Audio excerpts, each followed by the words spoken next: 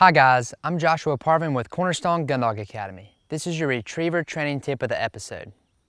As waterfowl hunters, we spend a lot of our time hunting in and around the water, and we expect the same of our gun dogs. In fact, we want them to love the water so much that they almost can't get enough of it. What I want to talk with you about today is how you can take your young puppy and begin to develop its love of water. One of the things we like to do within the first few weeks of having our puppies home is introduce them to water using the kiddie pool. This allows them to have a fun and exciting experience with the water. Now for us, it's easy because we live in a warmer climate, but if you live in a colder climate or if it's cold outside, I recommend introducing your puppy to the water maybe in a basement or a garage or anywhere where it's going to be warm enough for the puppy to have a positive experience. We like to take our pool, put it out in the front yard, and fill it halfway up with water.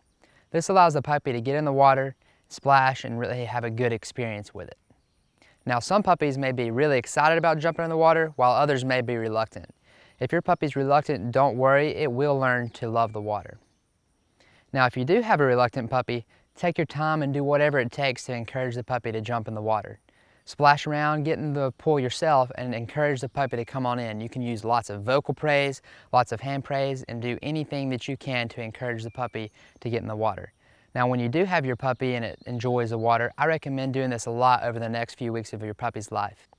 This will only make it easier for you when you formally introduce your gun dog to the water later.